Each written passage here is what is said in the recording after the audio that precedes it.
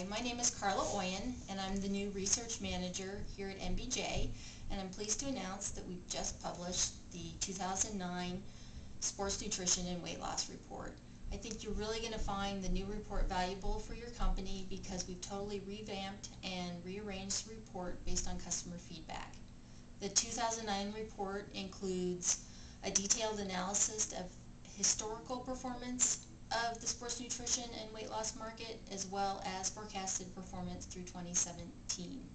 Besides looking at the overall market, we also take a detailed look at the 6 product subcategories, which include sports and energy beverages, sports nutrition supplements, meal replacements, weight loss pills, nutrition bars, and low-carb products.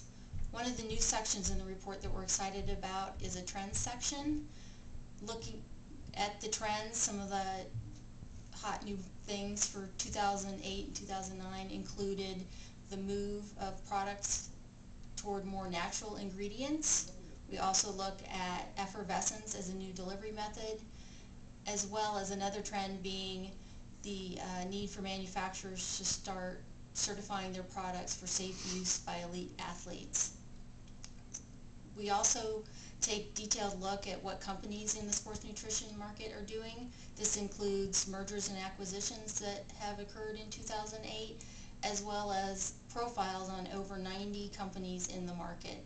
We're really excited about the new report, and we think you will be too. So please go to our website at nutritionbusinessjournal.com or give us a call if you have any questions.